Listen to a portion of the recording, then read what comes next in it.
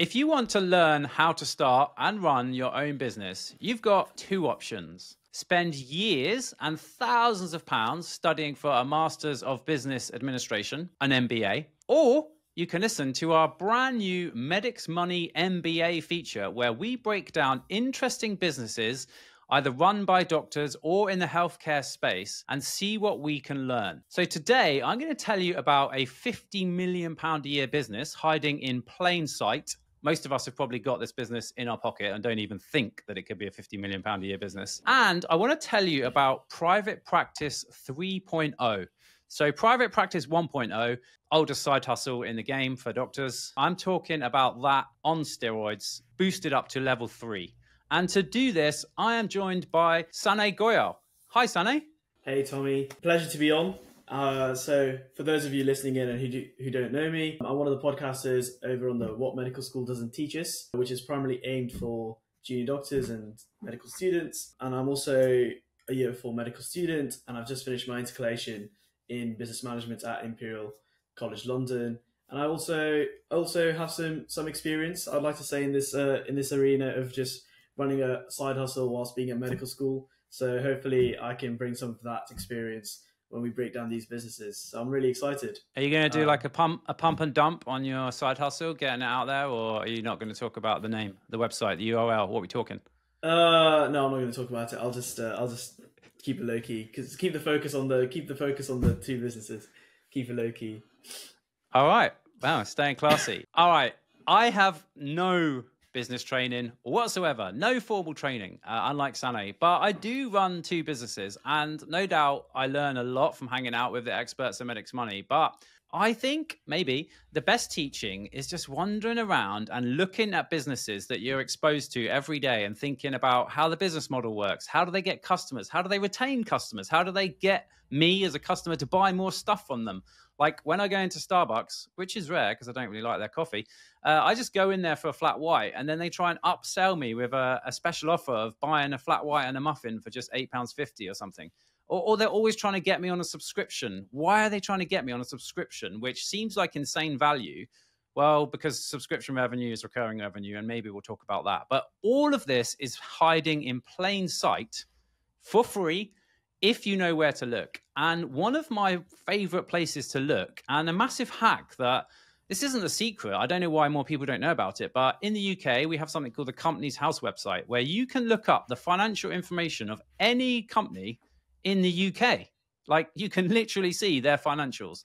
So if you're wandering around thinking, I wonder how much my local coffee shop makes, go on Companies House website and have a look. The data is there, publicly available for free. And I'm going to show you that today. Some companies you see a full profit and loss. Some you just see a balance sheet. We'll talk about that, right? So let me tell you about the first business that I want to break down for you today. And that is the blue light card. Okay, so you know about the blue light card, Sanay? Yeah, absolutely. I mean, one thing I just wanted to talk about was, just before we get onto the blue light card, actually, is the Companies House. So obviously in one of these episodes, we're going to get into some accounting, hopefully, and we're actually doing some accounting, hopefully later in this episode as well. So you can actually go on Companies House, and this is something that we did on our intercalated degrees. You can get those accounts out, and you can just do the maths yourself as practice. And this is you using real company figures and putting your skills into test. That way you're just an accountant without ever having to pass accountancy exams. And it's the best way you can practice. Like, this is what we did for our accountancy exams, and it simply works. So you'll be able to create like profit and loss sheets, balance statements, income statements, all that sort of stuff just off Companies House. I highly recommend you do go around and play on there, like Tommy said. Most useful skill. Yeah. And like, just get started. The first time you look at one of these statements, you're going to just be like, wow, head explosion time. I'm going to break down like the real basics for you in a minute. Because I've got no training, I have to keep it simple. Because if I don't keep it simple, I don't understand it. I am going to use some input that I've had from the boys at Medics Money, who are very qualified, just for a tiny bit. But most of it, this is all stuff that you could do yourself. Yeah, so blue light card. I love blue light card. It saves a ton of money. They've got an app. And so I was thinking, how does a blue light card make money? And like, what's their business model? And how much do they make, right? So founded in 2008 by a policeman and I believe one of his friends who was kind of doing IT work for schools and stuff. And their strapline is, we're here for you because you're here for us. Love that, right? Awesome. So Absolutely. basically, right, you're thinking, I haven't looked on Company's House yet, but they've got 2.5 million members, and those 2.5 million members pay, I think it's $4.99 for 2 years. So let's just say £2.49 a year. So you might think, okay, how much revenue, which is like the total amount of money they collect, how much revenue do they collect? Well, £2.49 times 2.5 million members get you to like £6.2 million revenue. Okay. Not bad. Yeah, like pretty good. I like that. And also helping out a ton of NHS staff and emergency staff, etc. But their revenue is not £6.2 million. Oh no. And I remember when I looked on and saw this, I was just like, whoa, okay. So let me share my screen, and I'm literally just going to walk you through it right now. So if you're watching on YouTube, you're going to see this. If you're not watching on YouTube, go check out our YouTube. Oh yeah, Sanay. Actually, I'm just looking at the numbers, and you know, as a medical student, I used to think, I used to be quite naive. I think the first time I got it, before we started talking about it, Tommy, I used to think the blue light card is actually just something this is so naive, but I thought it was provided by the NHS. You know, I thought the NHS was great, and you know, they really gave back to people who work at the NHS, and you know, this is their way of, you know, helping all of us out with some discounts by partnering with some big companies and so on. And then I found these numbers, and I've learned about blue light card. So take us through the numbers, Tommy. Yeah. So, but to your point, right? The reason I love this business is because it's helping tons of our staff. This is not a sponsored episode, by the way, although Sanay is head of sponsorships at Medics Money. So if you've ever heard one of our adverts and got really annoyed by it, blame Sanay. But yeah, maybe we should get these. This is not a sponsored episode. But yeah, I love it because, yeah, like they're helping out loads of NHS staff. They're also making an insane amount of money. And that means this thing is sustainable. Like this business ain't getting blown up tomorrow. This is going to carry on providing benefits for NHS staff for a long time. So yeah, I've logged on Company's House. This is what you get if you just search blue light card, and you can literally just see everything. You can see that the original directors were changed in August 2023. So we'll talk about that in a minute, because that's some super interesting information. But if you just go down and you can just go view PDF, you get to see their accounts, okay? And so then the accounts are like 30 odd pages, right? There's all these reports. And these reports just literally tell you how they make money, what risks they think, like what are their expansion plans. Watch out, Australia, because the blue light Australia card is coming. Who they've hired, who they've fired. They give like competitor risk, like how is there a chance of a competitor coming? Well, probably after this podcast, the chance of a competitor is going to be a bit higher. But yeah, what is a competitor risk? So look at this, how much they saved for members. Eventually, we scroll down and we see a range of numbers. Bear with me. I'm still scrolling. Eventually, I'll get to the P&L. Not all companies you see a full P&L. You just sometimes see a balance sheet. That might be changing because of something called the Economic Crime and Transparency Bill. But I think that was on its way through Parliament. And then Parliament is obviously shut down right now. So I'm not sure what's going on with that. But here we see a full balance sheet. So we estimated that their revenue would be 6.2 million based on selling 2.5 million cards a year. But actually, their revenue is 57 million. Oh my god! Like genuinely, when I saw those numbers, I was shocked. It just yeah. I mean, carry on going through the numbers. I'm sure we're going to talk about it. So. But this is my point, right? If you're just wandering around and you're thinking about things in a strategic business way, and this is no disrespect to anyone who's got an MBA, because that's a very tough qualification, but you can teach yourself so much. Like you're just getting free information from these accounts of a highly successful business, right? But look, right, 57 million pounds profit a year. But you know what they say? Profit is vanity. Well, yeah, hold up, rewind. Revenue is vanity, profit is sanity, right? And just to break that down, like the revenue is the total amount of money that they collect, okay? But if your business isn't very profitable, you could collect £100 million a year in revenue and only make £100,000, okay? Because profit is sanity. So if you're not very profitable, your profit margin, that is how much profit you make versus your revenue, is not going to be very good. But as we can see here, you don't need to worry about the blue light card with revenue is vanity and profit is sanity, because they are very sane. Their gross profit, £44 million a year. Like, operating profit 33 million and net profit 31 million. I mean, yeah, wow. Those are insane numbers. Those are some incredible numbers. Incredibly successful. And I mean we're going to get into the numbers shortly, but I guess it just shows you the beauty of like running, you know, what I would term in very simple terms, just like an online business.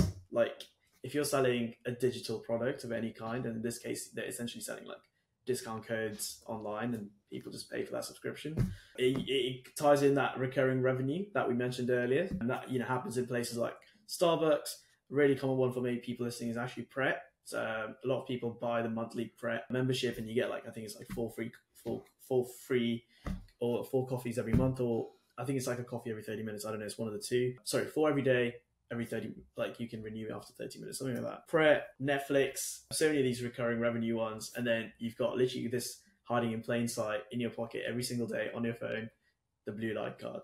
Yeah, incredible. Yeah, and I guess to your point, Sanay, at a really basic level, the reason why these internet businesses, in inverted commas, are so profitable is because essentially, apart from printing a card, right, which probably costs them less than 1p to print, and they charge £2.49 for, they have a very low COGS, what's known as cost of goods sold, right? Because they don't have to make, if you're making porcelain pots, right, you've got to make the porcelain pots, you've got to ship the materials around, you've got to make sure the porcelain pots don't get broken, you've got to deliver those porcelain pots. I am never going to start a porcelain pot business, for the record, but I'm very interested in internet businesses because you don't have any of those problems associated with a physical product. I'm not going to open a greengrocer because fruit and veg goes off and customers will be a nightmare and it's got no leverage. But internet businesses are different. The cost of the goods is essentially close to zero, right? Which is why their profit margins are so good. Absolutely. The cost of goods sold, which is what COGS stand for, as you said, for a digital product is next to nothing. And it's something that you can create once and it just sells on repeat without any extra work. Essentially, all you have to ensure at the start is that this product that you build digitally is of good quality, good standard. The online products go through the same pipeline that a physical product would. It'd go through the same sort of, piloting, reviews, iterations, changes to whatever is included in it. But then once it's ready to go and once it's getting great reviews, it's off to the races, honestly, which is what's happened here with the blue light card. And any online product that you'll ever sort of see that's doing great will have gone through that same process, and then you'll realize there's this one point where it really picks up because everyone's talking about it. It's the craze now, and they shoot off, which is what's happened here with the blue light card because now all of us have it. So yeah, and I think how I think about this is what is the marginal cost of replication, right? And to break that down, what that means is what is the cost for blue light card of making one more blue light card or making one more customer?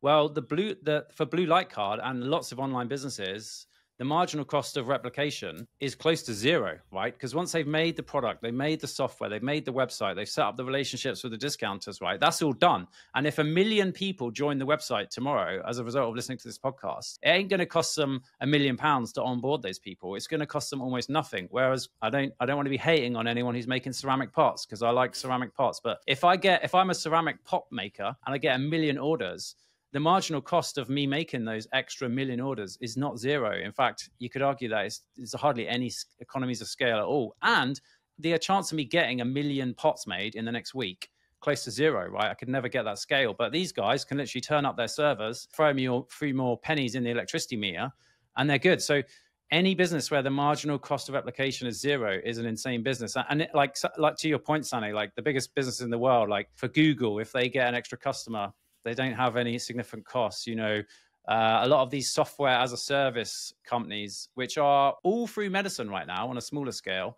I know you've got some examples, but they have a marginal cost of replication that's close to zero, and that can make a lot of profit. We're looking at some jargon here, if you're watching on YouTube, gross profit, operating profit, et cetera, et cetera. I thought it might be useful to just define those terms so that we can actually claim that we've taught people something today. Yeah, you're absolutely right. So what might be good is if we just recap from the start. So obviously, if you're looking at this on YouTube, then you can see 2022 and 2023. So you can see that the 2022 statement is to the right. And essentially, that's the way that companies house and companies submit, and it's essentially their balance from the remaining year, from the previous financial year to be exact. So actually, at the end of the last year, you can see that they made £20.9 million in profit for that financial year. And then obviously for the 2023 column, that's the most recent financial year because accounts aren't due for 2024 until January. So that they aren't on there yet. So I guess firstly, looking at revenue. So revenue is a total amount of money a company would make in any given financial year, and that includes money from almost any sources except interest. Interest is added on later. Then that's followed by gross profit. So your gross profit is essentially just your revenue minus your cost of sales. So that is the money you've made without taking away any other expenses, such as admin costs, building costs, staff, and any other natural costs you can expect to be associated with a business. And those costs aren't actually linked to the product costs, which would come under the cost of sales. So you have to there's a very clear distinction between those two different types of costs.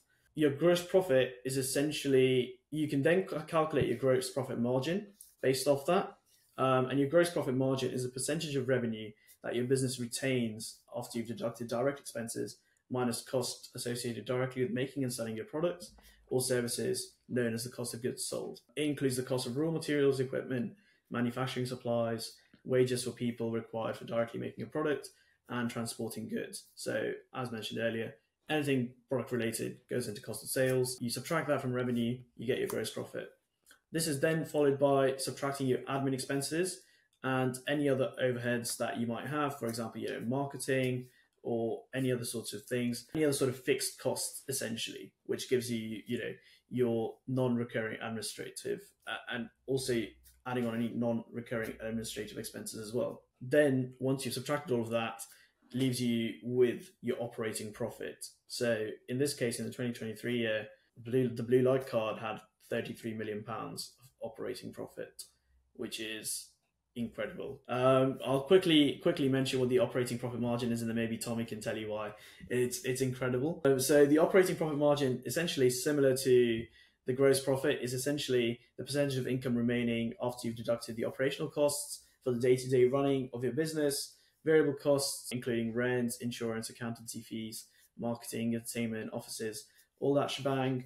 And your operating profit margin is your earnings before interest and tax. So that happens later. So your operating profit can also be called EBIT, earning before interest and tax. So you shouldn't include tax and debt interest payments when calculating your operating costs. So yeah, absolutely fantastic. Like £33 million, Tommy. What do you think about that? I think that is insane, right? The profit margin. But then I was thinking, well, how insane is it? So I went over to the Office of National Statistics website to look at the average company, right? So in 2019, the average profit margin, and I'm assuming they're talking about net profit, right? Because you've got to be clear what you're talking about. But I generally tend to be like, if you want to know, like, how much do they actually make after they've spent all their money on staff, spent all their money on materials, spent all their money on tax. Net profit margin is a pretty good measure. But I think the net profit margin in the UK for average business is 9.3%, 9.4% for manufacturing companies. And interestingly, for service firms like, accountants or marketing agencies or things like that, it's a bit higher at 14.9. So that kind of tells you where that kind of average is. It also says that like profit margins for restaurants, right, are between 3 and 6%. Like that is just a nightmare business for me to run as well. It's just got like, yeah, I'm never opening a restaurant or a pottery shop. But yeah, so that's kind of like puts their margins in perspective. And I think we've kind of gone through a bit about why their margins might be insane, because they've got a good reputation. So probably their marketing spend isn't that high because the word of mouth power is incredibly strong. They are a digital online business, so they don't, marginal cost of replication of making an extra card and adding an extra customer is almost zero. In fact, you could argue that they start to benefit from like a superpower, which is like what's called network effects, which is basically like network effects are really powerful in like social media. Like imagine you started your own social media network and there was 5 people there. It's not enough. But suddenly, as soon as you get like 1,000 or 10,000 people there, it starts to sort of perpetuate itself. And I think this business probably does have network effects because more people tell it about it. They get better deals. They get more businesses interested as well. I did have a little delve into like how they essentially make their money and how like these it's a discount card thing basically, right?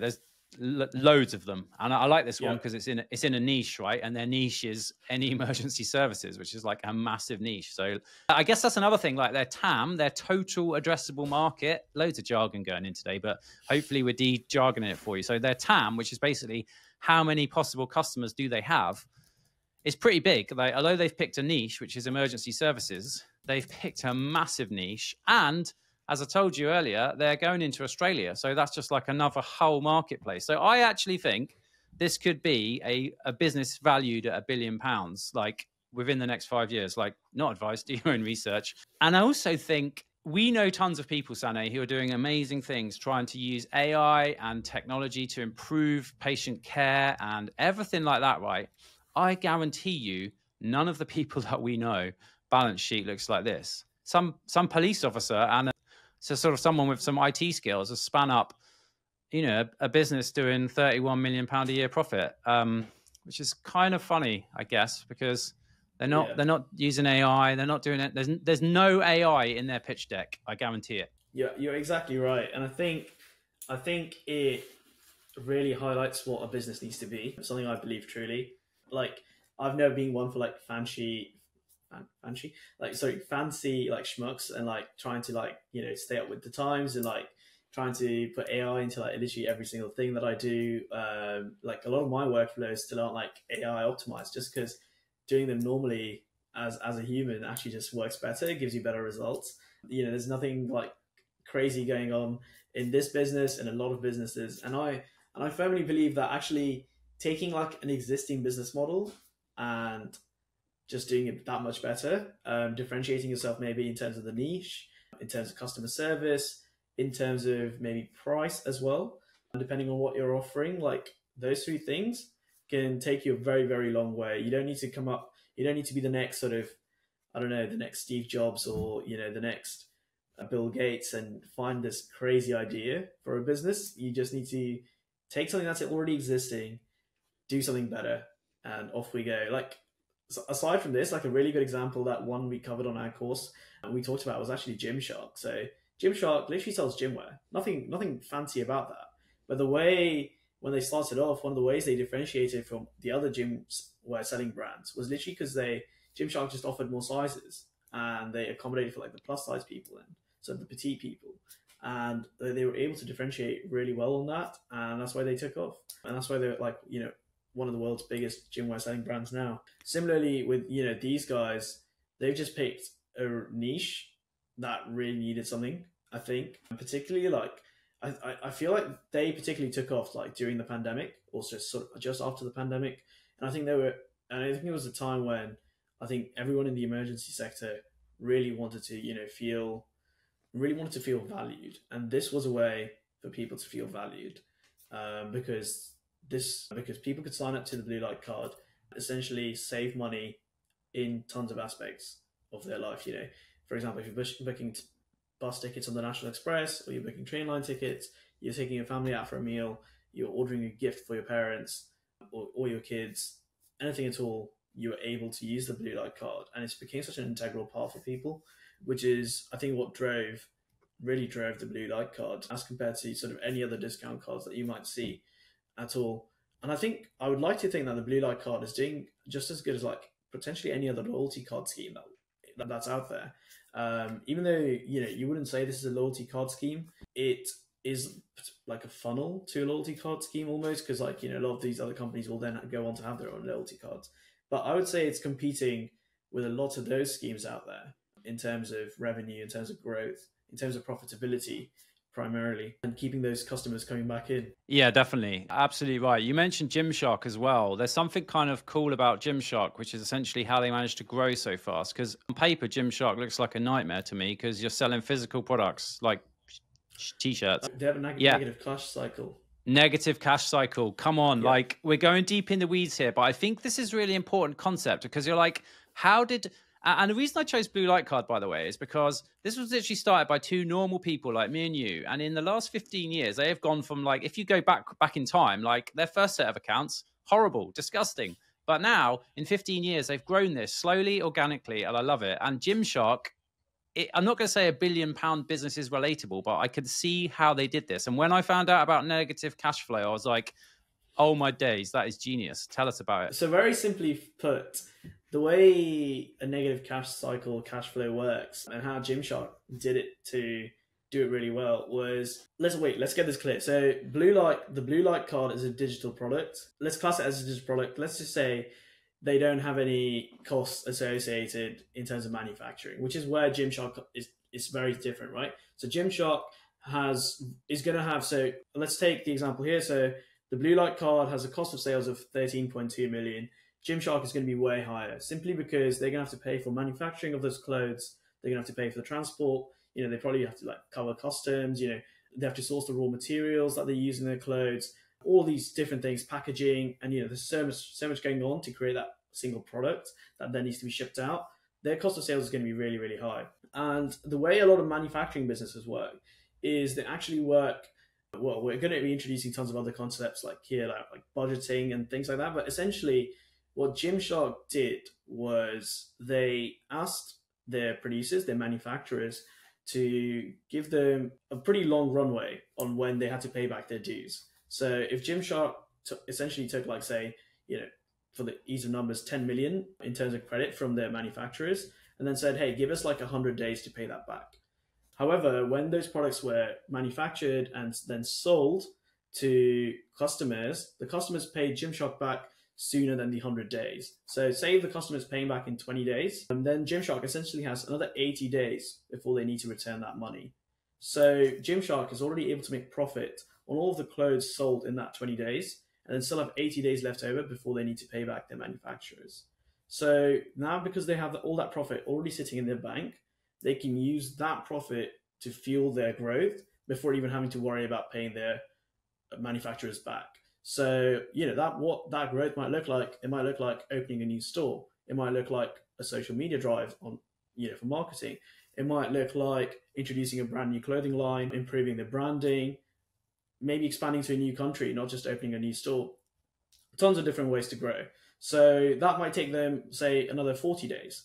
So now we're on 20 plus 40, we're on 60 days, and they still have another 40 days to pay their manufacturers back for whatever amount. This essentially creates this negative cash flow cycle, which essentially means that Gymshark never has to spend their own money to grow. They're just spending other people's money. That sounds really bad when you listen to it on the podcast, but that's the truth. Like, that's how they grew so fast, rapidly, and it was I think when they did it, it was near unheard of in their industry. I think usually in the manufacturing industry, particularly like in clothes, negative cash cycles are really rare. It's really, really hard simply due to the nature of the business.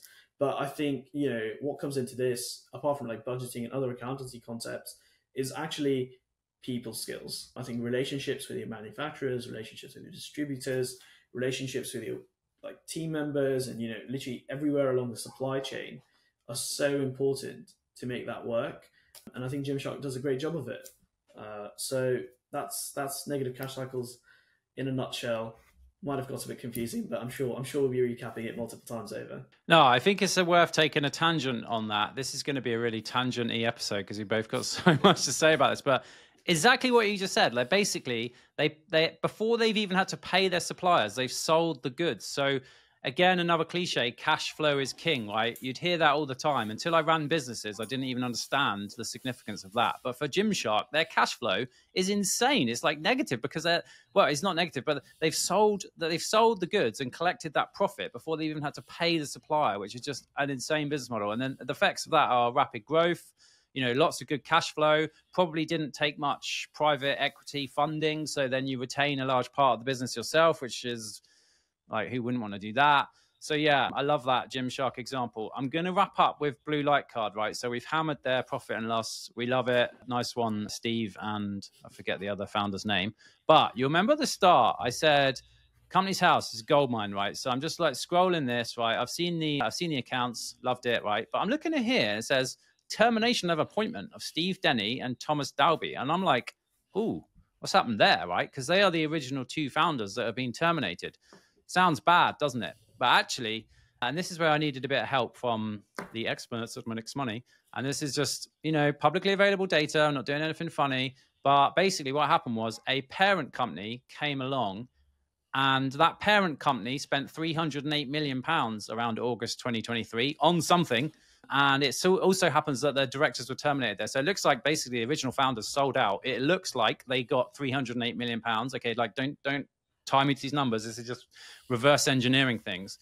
So they sold out for £308 million, right? And that's why I said at the start that I think this is a legit £1 billion business in plain sight. Because if they can keep their growth going, which maybe they can, maybe they can't, but if they can branch out into Australia and new markets and they're successful to that, right? If they were worth £308 billion on a £31 million net profit margin in 2023, if you like double that, triple that, you're going to way increase the value. So the company that brought them as well probably is going to do what we call vertical integration, which is another bit of jargon. I'm sorry. But basically, the company that brought them owns Virgin Experience Days, which essentially sells like red letter day kind of business where you like go drive a race car for the day or whatever. So maybe that company is hoping to sell some red letter days to blue light card people, because I know that the blue light card people do like a day at a theme park where they kind of like rent out the whole theme park. So maybe they're going to expand that, and maybe that by going vertically integrated, i.e. instead of selling other people's products, like here's £10 off in Starbucks, they're going to sell their own products. They're going vertically integrated, and that could really boost their profits as well. I mean, that is just kind of a hypothetical based on reverse engineering some stuff. I don't know what you think about that, mate. Yeah, I mean, 308 million, that's not bad. Yeah, and I mean, that just shows like how successful the business is as a model. Also the fact that they probably didn't have to take, if any, private equity or other sources of funding, because they were able to get such a handsome payout at the end of their 15 years. What was really interesting for me, what I've been thinking about is actually the growth. So obviously vertically integrating is great. They're expanding to Australia, which is also fantastic. But then I was thinking, how replicable is the blue light card for other industries? So you could go to finance.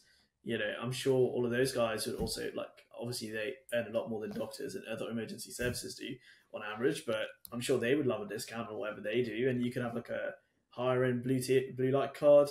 You could go into like education sector. You could go. It's such a replicable business model. Like it could work in literally every sector or nearly every sector. And the beauty of it is it's basically a household name. Like every other guy or every other store you go into, you will come across someone who's like, oh, do you do blue light discount, or do you do NHS discount, or any other sort of emergency services? And people know what the blue light card is. Like, even if you're not a doctor and you ask them, oh, have you heard of the blue light card? I'm sure someone will be like, oh yeah, I might have heard of it. It's such a household name now. Like, it's so easy for them to enter literally almost any sector and see immediate traction. Even if they didn't go to Australia and they decided to stay in the UK, they could just replicate this for other sectors easy. And this is that network effect coming in again. It's just going to keep growing. There is no other way. And obviously, if you're talking about this vertically integrating into days and other sort of things, then I mean the possibilities are endless. Yeah, I agree. And like they know how to operate a business like this. They've got the software in place, they've got the staff in place, and they could just literally port this business model into another niche, like you said. My only counter to that would be, I think if I'm a company and Blue Light Card come along to me and say, look, can you give me a 20% discount for my members? I'll take 10%, right? Because that Blue Light Card take 10%. We'll take 10%. Everyone's happy, right? I'd be like, oh, yeah, it's for emergency staff. Happy days. If you came to me and said it's for accountants, with no offense intended to our colleagues at Medics Money, that's a bad example. Let's just say lawyers, right? Oh, no, because then, we work with some lawyers as well. I'm going to offend someone here, but I don't think there's that fuzzy, warm feeling about offering a lawyer, sorry, lawyers, 20% discount. I'm just saying. Yeah, I guess you're right. That sort of corporate goodwill doesn't exist there. Yeah. In the paperwork as well, they say like risks to the business and like the chance of a competitor is low because they're so massive, they're so dominant. They're basically the dominant player in the marketplace. I'm going to throw out a little risk for them, which is they do cover, like they want to cover as many people as possible. So they cover NHS staff, they cover police, they cover if you drive a 4x4 emergency response car to tow other 4x4s. I mean, maybe they've gone a bit broad, maybe someone would come back over the top and go super niche and just do it for NHS. Like, when's the Medics Money NHS staff discount card launching is basically what I'm saying. Just for NHS staff, yeah? No one else. I think you could go reverse niche on them and like out niche them, maybe, but it would be hard. Yeah, if you create something for the NHS only, I mean, the NHS is like one of the world's largest employers. So many people in there, all the way from doctors like to nurses, allied health. Like, there's so many people that could just sign up to a card, and that's if you can create something for that niche in itself, it's yeah, like you're off to the races as well. It's just, I guess it's just a case of either you create something on a blue light card potentially, which is recurring revenue and it's very lucrative for both the company and the individual, or you create something else which essentially follows along the same principles but maybe isn't the blue light card. But you're right. I think someone could do that. I think it'd just be so hard to differentiate. I just think it'd be so hard for someone to differentiate from the blue light card if we're sticking to the same sort of marketplace. Unless you're offering better discounts, I really don't see why someone would switch from the blue light card to an alternative.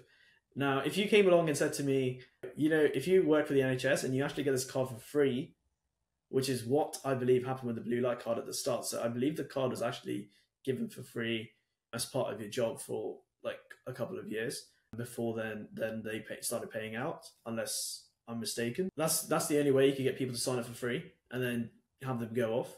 But otherwise, I don't see any reason for anyone to switch. It's no hassles, no brainer. Yeah, and I think that's a good point. If you're going to launch a competitor in the same kind of market space, the first thing I'd ask myself is, how am I going to do it better? And I think you've suggested a few ways, like better discounts, et cetera, et cetera. But to your point, I think I agree with their blue light card. It would be incredibly hard. I think in the accounts, it says they saved their users of the blue light card £350 million last year.